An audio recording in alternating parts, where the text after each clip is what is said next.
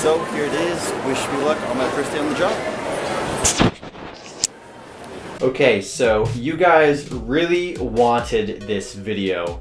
I asked you guys in my recent video why Air Jordans are sitting on shelves for 120 likes if you wanted to see this, and it's only been 2 days and it's at 208 likes.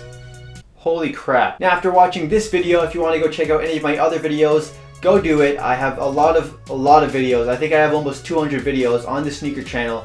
I'm a Canadian YouTuber. I'm 20 years old, from Toronto, from the 6, repping the 6 with Drake, and I love making sneaker videos. So if you like sneaker videos, you should subscribe, and that's enough out of this little advertisement. This is part 1. We're talking about how I got hired at Foot Locker. Part 2 is going to be how I got fired at Foot Locker. And part 3 is going to be my experience working at Foot Locker. Now, at the end of this video, I'm gonna ask you guys a small favor. I just want to see how much you guys want this stuff, and it's fun. It's fun. I like engaging with you guys. I got so many comments in the other video. They're like, "Yo, I want to see this. I want to see this." I was like, "Yo, that's awesome. My viewers want to see it." This is a real Foot Locker employee uniform. It's got Foot Locker on the side right here. Probably asking where's my name tag. I lost my name tag. I spent 20 minutes before making this video trying to find my name tag. I could not find it. But one thing I did find was this. My employee discount card, my associate card for Foot Locker. It has my name on the back of it too. So there you go. It's not like fake or anything like that. The camera's not playing nice right now. The camera, come on camera. You have one job. Yeah, that's my name. The discount doesn't work. It doesn't work no more. So I can throw that in the trash, but I'm gonna keep it. We just switched up my shirt and we switched up the settings so I could sit on a chair because I want to get comfortable telling you guys a story. So let's do it. This story takes place back in February of 2014, and at the time I was working at Aeropostale, a clothing store I'm sure most of you guys have heard of. They sell a lot of clothing for like young adults, teenagers, some kids. And so I had been working at this Aeropostale for 2 years. And at this point in my life, I wasn't a big, like, major sneakerhead. I would say I was a sneaker enthusiast, but I wasn't really keeping track of releases. And at this time, I was also huge on Supras. Supra footwear was like the one brand I was really brand loyal to. I was also looking for a pair of all white shoes. And I think this was during the time when A$AP Rocky was wearing white sneakers, and all white sneakers was a huge trend. So I wanted a pair of white sneakers just because I didn't have any. So after my shift at Aeropostale, I went to the Foot Locker downstairs, and it was literally like right underneath, like just one escalator trip and a couple steps, and you're in the Foot Locker, which was really convenient, especially when I worked at both places, so I could do double shifts. So I walked into the Foot Locker, and the very first sneaker that caught my eye was this sneaker here, the white Air Jordan 6 in the infrared colorway. Now I fell in love with the sneaker instantly. I was like, this is like such a cool looking sneaker. It has like a black spoiler in the back. I just thought it was really cool, and I didn't know really anything about Air Jordans. The only Air Jordans I cared about or like noticed before that was the Air Jordan 4 Toros, and those came out before my birthday, one day before my birthday, so I didn't have money to buy those. And I also wanted to get the bread ones, which I failed to camp out for. But I'll tell you guys those stories another time. So I didn't really care too much about Jordans, but it turned out it was an Air Jordan, so I was like, oh, this is really cool, it's an Air Jordan. But they only had one size 11 left, and that's great, right? I thought it was a size 11 at the time, so I thought I had to only get that one size 11. I'm actually a size 10. They had 2 size 10s left when I went to shop, 1 week after the release date, and I was like, I can't squeeze the 10, can't do it. I know it's gonna be too tight. I've been size 11 for the last few years. Silly me, right? So it turned out I couldn't buy that one pair of Air Jordan 6s in a size 11 because they had them on hold for a customer. Somebody had called in earlier that day asking that they could be placed on hold so they could get picked up at 8 p.m. that night. And so I was really disappointed, but I still wanted a pair of all white shoes, so I kept on looking in the Foot Locker. I eventually found the Air Jordan 1 mid in the all white colorway, and I actually wanted the Air Force Ones, the Air Force 1 mids originally when I went into the store, but I couldn't find them. But when I saw the Air Jordan 1s, I was already in the Air Jordan section, and the Nike Air Force 1s were on the other end of the store, which I didn't realize until it was way too late. So I picked up the Air Jordan 1 and was like, okay, if this flops, like if I can't get the Air Jordan 6, I'll just get the Air Jordan 1. So the time that I was told that the lady had to come in for was 8 p.m. The second it was 8:01, they said I could buy the shoes. I was like, yeah! So it wasn't 8 p.m. just yet, it was 7:30, and I was looking at the Air Jordan 1s, and I was like, okay, if she doesn't come, I'm going to buy these sneakers. They're going to be like the backup prize, I guess. So from 7:30 to 8 p.m., in that 30-minute time slot that I had to wait and just kill time, I was just chilling in the Foot Locker talking to 2 employees.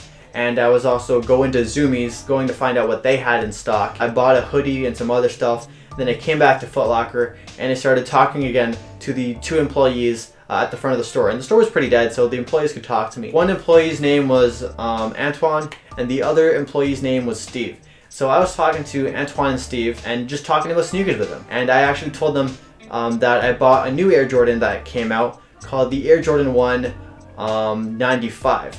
And it was a Air Jordan 1 hybrid, a hybrid of the Air Jordan 1 and the Air Jordan 11 Bred. And I was just telling them about, oh, it's really cool because they borrowed elements from this and all this, and it was so cool.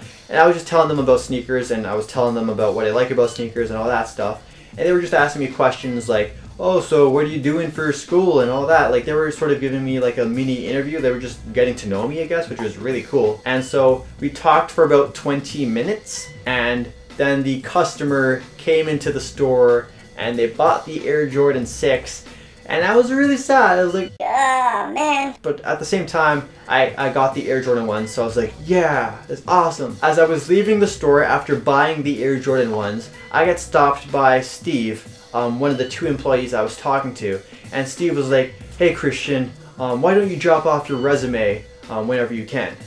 And I was like, damn. What? I was so confused. So I was like, okay, yeah, for sure, yeah.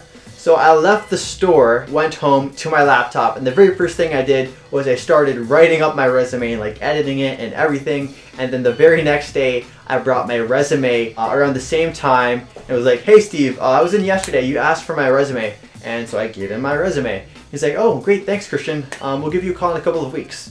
And I was like, damn, they're already gonna give me a call in a couple of weeks? I'm cool with that. So as it turned out, Antoine and Steve, 2 of the people I were talking to, were both full-timers at the Foot Locker. Antoine was a full-time sales associate, and now I believe he's an assistant manager. And Steve was the manager at the Foot Locker. And I guess I must have made a really good impression on them, because I left the store after talking with them for 20 minutes about shoes and about my life, and they wanted me to give them my resume. That was the first time that's ever happened in my entire life. So a couple weeks roll by, and I get a phone call as I was out with my girlfriend at the time, my ex, my psycho ex, and it was Steve from Foot Locker. And he was like, hey Christian, so we want to interview you, just come in, are you free? Are you free in like 2 days? He doesn't talk like that. That's a horrible impression or impersonation or whatever that was. But he was like, hey, you want to come in 2 days? And I was like, yeah, sure, I'm free. Hell yeah, I'm free. Hell yeah, I am free. So I got off the phone and it was like, hey, psycho ex-girlfriend, I just landed an interview with Foot Locker. How crazy is that? During my interview at Foot Locker, I had like dark jeans on. I had a pair of dressier boots. I brought a white dress shirt and a tie. I think I brought my suit jacket too for the interview. So I was overdressed for the interview. During the interview, he asked me a bunch of questions.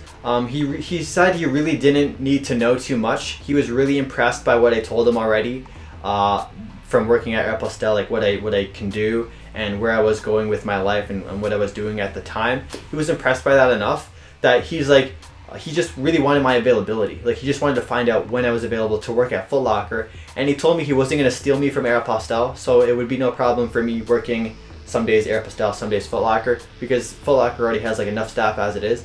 But he just wanted to follow up with some questions, ask me certain things like I forget what the terms are, but he asked me about like sales goals and stuff like that, and I didn't know any of this. So after the interview, I was feeling pretty pooped out because I didn't really give the best answers to all the questions. But 1 week later, Steve calls me back and was like, hey, come in, we have some stuff for you to fill out, like an application, and like just like all the forms you do when you actually work at a new place.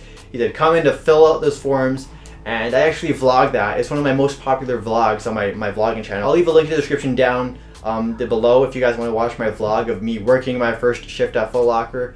But yeah, I filled in the paperwork 1 week later, and bam, I was hired. Just like that. Just like that. So there you guys go. That is my story on how I got hired at Foot Locker. Probably nothing like you'd expect it to be like. I didn't go through a vigorous application process. I didn't go in every week to try and apply. I wasn't even looking for a job when I got hired. So that's insane. That's insane to me. And I also want to know if you guys want to see how to get hired at Foot Locker, because I learned a lot of things at Foot Locker. So I'm not going to ask for any certain amount of likes, but if this video gets enough comments asking me how to get hired in retail or how to get hired at Foot Locker, I will make that video. So just let me know in the comments down below if you want to see that, and let me know what you think about the story and me getting hired at Foot Locker. But if you guys want to see the second part of the series, part 2, how I got fired at Foot Locker, I want to see if this video can get 300 likes. If this video can get 300 likes, I'll tell you guys a story of how my ass got fired at Foot Locker. But that's it for this video. I appreciate you guys watching. Thank you for being awesome, and I'll catch you guys next time. Peace! Instead of wearing these shoes right here, instead of wearing my white infrareds, I'm going to go with the white Air Jordan mids, and that is because